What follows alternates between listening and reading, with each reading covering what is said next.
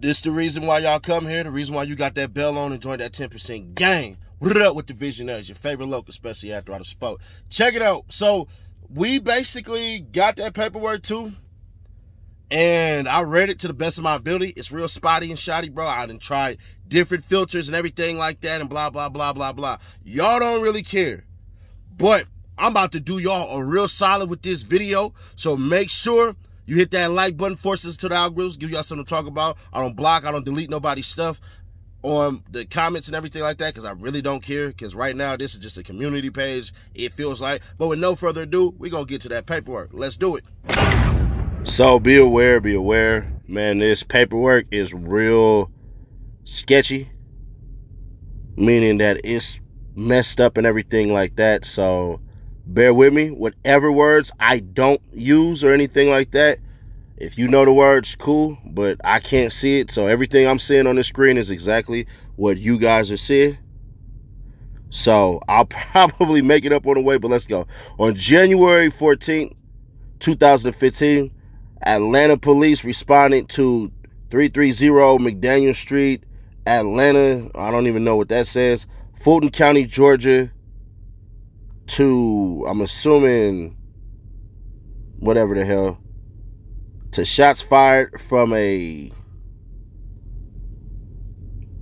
I don't know what it is. I just see vehicle. Upon arrival, officers noticed 3 victims who had sustained gunshot wounds. Those 3 individuals were transported to Grady Hospital, where the defendant, Donovan Thomas Jr., was pronounced deceased by the Grady Hospital attending physician from a fatal gunshot wound. The 2 other individuals were treated and later released.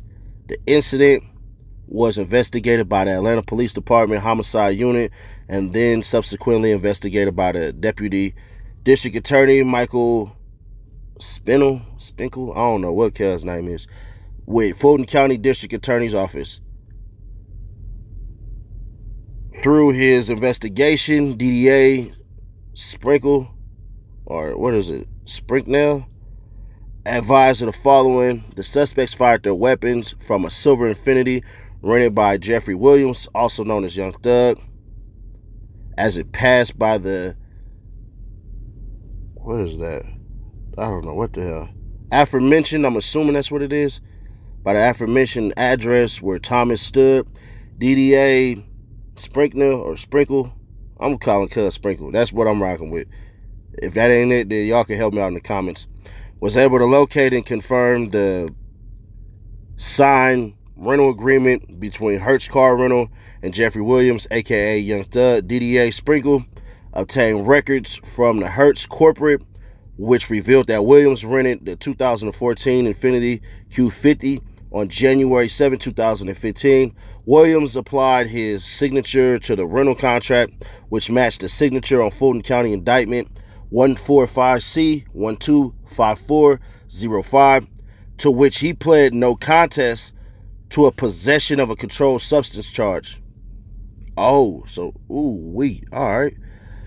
Williams and the shooting suspects were members of the Young Slime Life YSL Street Gang. Williams is one of the founding members of the YSL criminal street gang. Donovan Thomas Jr., who is the victim, was a high-ranking member of the Inglewood Family Street Gang. Multiple witnesses report seeing Williams at a gas station near where the homicide occurred just minutes after the shooting, as well as seeing Williams at a residential area immediately after the shooting. Right after it occurred, using cellular data obtained and prior search warrants by ADA Sprinkle, multiple suspects and known gang members called Williams' phone in the house in minutes leading up to the shooting and the hours and minutes preceding the shooting. Using the same data, multiple suspects and known gang members were found to be leaving the general area of the shooting and relocating to Williams' residence in Midtown Atlanta. Right after the shooting, multiple suspects, persons of interest, and known gang members stated Williams was aware of the shooting and orchestrated it. Kenneth Copeland, one of the eyewitnesses and close associates of Williams, stated he was with Williams when he rented the car used in the shooting and advised he knew it was one of the suspects used in the drive-by shooting. Kenneth Copeland stated he was in the parking lot of a McDonald's immediately following the shooting. This McDonald's located on Old Hateville Road and Cleveland Avenue, Atlanta. Kenneth Copeland says he observed Williams driving his personal car, a white Jeep, pulled into the parking lot, and observed Keon Garland, Demise McCullen, Shannon Jackson, DeMonte Kendricks, Garlington exited Williams' car and entered Copeland's vehicle and told him they just killed Nut. According to the remaining occupants with Williams, multiple witnesses state immediately after the shooting, Williams and the suspected shooting, I can't make that out, Kel. Williams condo located at, so I'm assuming Williams and the suspected associates went to meet at Williams' condo located in Midtown neighborhood of Atlanta. The suspects then packed their cars and belongings and fled to Miami, Florida. So Nard, Scarface, Yak Gotti, all those individuals, they all wrapped into this and everything like that, bro. Let me tell y'all something. I find it real odd. I always question timing. Always timing. Then on top of that, the officer that y'all seen, Kenneth Copeland. Oh, let me reintroduce yourself. His name is Cope. Now to a story you're going to see only on WSB tonight. A former officer accused of trying to help get a gang member back onto the streets. Police say the pair was in a relationship. Now that officer is facing several felonies. Channel 2's Michael Seiden broke the story tonight. He joins us live now from the city of South Fulton. Michael, that officer is out of jail tonight, but she now has her own court battle to deal with.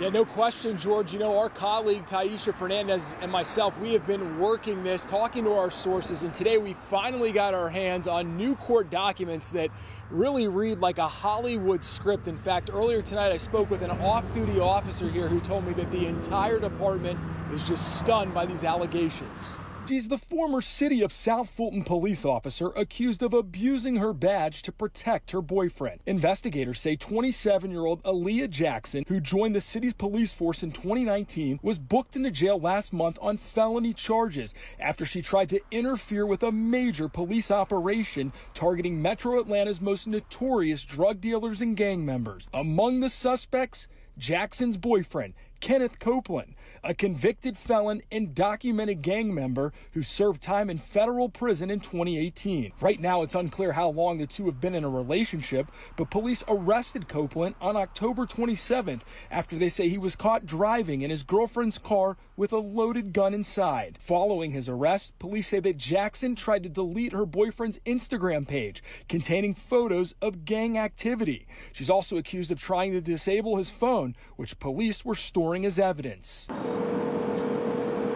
On Wednesday night, we stopped by the East Point apartment complex where Jackson resides, hoping to get her side of the story, but she didn't pick up our call. It is an embarrassment to us all. Certainly it's an embarrassment to the community. Dr. Cedric Alexander is the former DeKalb County Public Safety Commissioner who now serves as a national expert on law enforcement in America. He says despite the criminal allegations, this incident should not cast any disfavor over the thousands of other officers right there in your community in Metro Atlanta who are doing an outstanding job and understand the importance of maintaining the distance between themselves and those that are involved in criminal activity.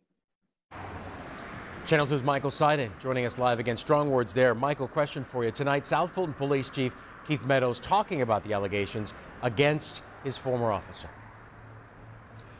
Yeah, George, he sent us a statement basically saying that they will not stand for this kind of behavior, that they hold their officers to the highest standard. They also told us that she was placed on administrative leave, and as soon as that happened, she did resign from her position, and then 2 days later, she was arrested and charged with those felonies. George? A lot left on this one. Michael Seiden reporting live for us. Man, this get deeper than the ocean, bro. This get real deeper than the ocean, man. All due respect to everybody involved, this bad. Y'all comment your thoughts. Let me know what's going on. I'll catch y'all at the live stream tonight. We will be going live tonight. I'll catch y'all there. SNITCH, Visionaries. Y'all expect me to keep it real? Because you know that I will. I do this daily, baby. Check out the Nightly Nash podcast. Also, Street and Music SNITCH if you have not. It's on all streaming platforms. Guaranteed you're going to find something you like. Probably like that overly thug and freestyle. Or maybe something different. Let me know in the comments. We possibly shoot that music video.